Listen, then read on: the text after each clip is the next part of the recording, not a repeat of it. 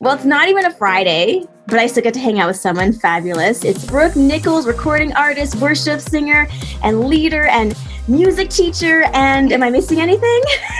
No. How are you guys doing? Yeah, we're good. We're as good as we can be. Yeah. Are you feeling any of the quarantine fatigue that people are starting to talk about now? I mean, yes. And I was feeling it like tenfold a few days ago. Mm-hmm. And then, yeah, we went out and bought something to help with that. Which I love. We're going to get into that in a few minutes. But as a worship leader and as a singer, how has your life changed over the past few weeks? Wow. Honestly, our whole entire life feels like it's been flipped upside down because just, all live events were canceled. I work at a church. I travel, do tours, conferences, events, retreats, like you name it. Yeah. And everything has been canceled. So we've kind of been left like, okay, how do we continue to serve the church in this time when everything has been moved to like an online experience? So yeah, it's been a crazy, challenging, fun time. Yes, but you seem to be coping well, and you're coping well with a rather large purchase. I'm calling these purchases quarantine purchases because it seems like a lot of parents are buying large swing sets or some sort of massive activity-based purchase for their kids to do to get them out of the house, to get them active. And I've been following you on Instagram, and I see you might have made a purchase for yourself. Yeah. We bought a big trampoline, which is so funny because I can see my neighbors like looking out their windows being like, Is that an adult woman on a big trampoline up there? It's so fun. It's so fun. They're jealous, right? It's so fun. It's so fun. So what made you decide on getting a trampoline? Well, okay. So because, life has just changed to all online stuff, I was finding myself, both Steve and I, we're mixing churches, audio, we're recording worship sets for conferences. I just finished editing my book. We found that we were sitting at our desks from the moment we woke up until 8, 9, 10 o'clock at night.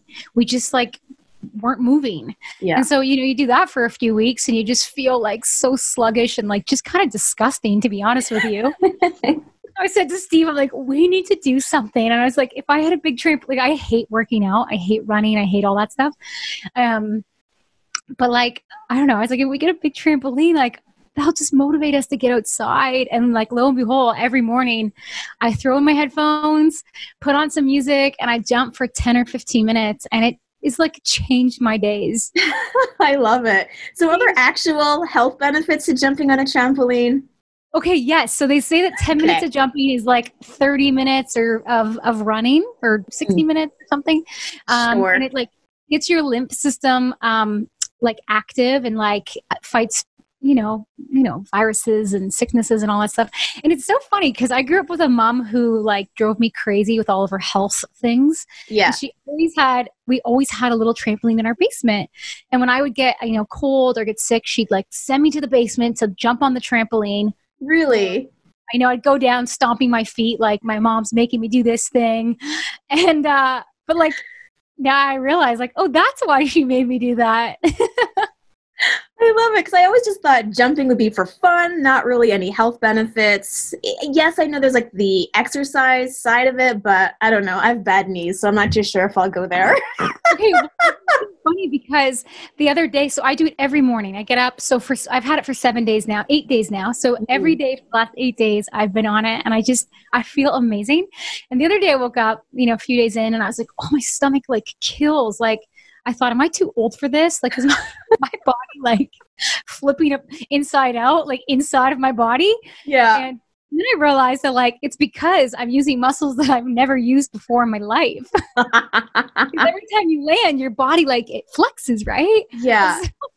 Oh my goodness. So while I'm eating chocolate, you're getting a great workout. So I can only imagine myself once this is over.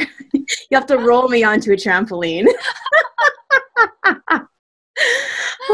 I love it. And the image. So I'll just keep tracking with you on Instagram and your trampoline purchase. Oh, it's so good. I'm sure there's more than just health that you are leaning on right now in this season. I know a lot of people are struggling, a lot of people dealing with all sorts of mental health stresses and illnesses because of the isolation side of things. How are you and your family able to cope emotionally and spiritually during this season? Yeah, I mean, of course, we're all feeling all sorts of things, like you said. Mental health is a real thing during this time, and we felt it, the effects of it really quickly. And I learned actually really quickly in this time that God is actually who He says He is. As a worship leader, I stand on stage and I lead people to this place and I sing like, even when I don't see it, you're working. Even when I don't feel it, you're working. He's Waymaker. And I felt really challenged at the very beginning of this, of God saying like, you lead that. Like, do you believe it? Because we were faced with Steve and I lost our jobs essentially. And we were just kind of left like with, how do we eat? How are we going to pay our bills, especially if this lasts for like another year, let's say, or whatever. Yeah. And, one night I went to bed and I just said like, God, I know God is with me, but there's just this like feeling of like, I hope we get through this. And I just said like, God, don't forget us. And every time, I've called out to Him in some sort of like desperate way, He always shows up in the most creative, uncanny ways and like just continues to provide for us, continues to comfort us, continues to remind us that we matter and that we're seen. And I'd say like that's like our weapon in all of this, is remembering the truth of who God is. And one of the verses that I've been leaning so heavily on is actually Psalm 23, the Passion Translation. And can I read you a little piece of it? Absolutely. And it says, Lord, even when your path takes me through the valley of the deepest darkness, fear will never conquer me, for you already have. You remain close to me and you lead me all the way through it. Your authority is my strength and my peace, and the comfort of your love takes away my fear. And then it goes on to say, so why would I fear the future? For your goodness and your love pursue me all the days of my life. Wow. I love that. True. Like, we're all in this together and we're all facing this in different ways and on different levels. And the reality is like God is with each and every one of us and He's leading us through this valley. The truth is that His love is our comfort and He is our peace in this. Yeah. So those are just some things that like have really been getting us through this time.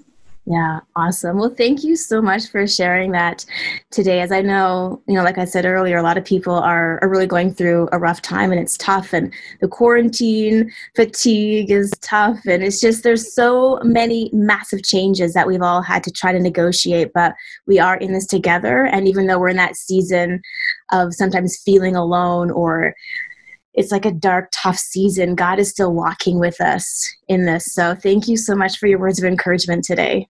Thanks, Holly. Thanks so much for having me. And thank you for being on our show today. It's been a blast talking serious things, talking trampoline, and hopefully we can do it again soon. Jumping my way through quarantine. You need a shirt that says that. I want it. Thanks, Brooke. Thanks, Holly.